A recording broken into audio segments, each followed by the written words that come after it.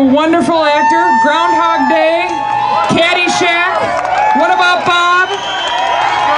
Lost in Translation, for which he got an Oscar nomination.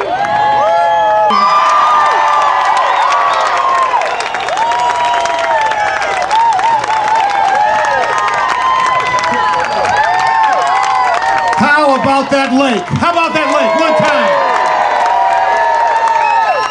How about the laughter and entertainment from our brother from Shell Oil? Come on, let's hear it for him.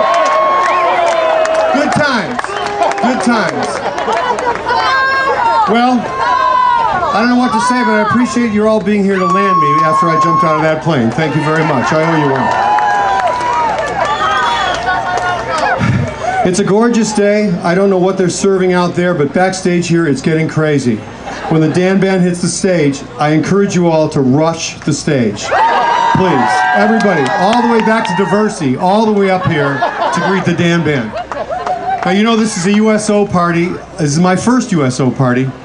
And actually, this is the first time I've ever had 4 Red Bulls in a row. But all the guys in the Golden Knights drink them, so now I'm a Golden Knight, I guess. So that's what I did. That's what I drank. And there's no money changing hands here whatsoever with the Red Bull people. I can't even, my tongue is like about 6 pounds after jumping out of the plane. My ears are, I can't hear myself very well. But how many people of you here are Cub fans? Can we hear from you? Okay, all right, okay. How many people are Sox fans? Can we hear from you? Okay, but the real question is, how many of you are Bear fans? Can we hear from you right now? Yeah, okay.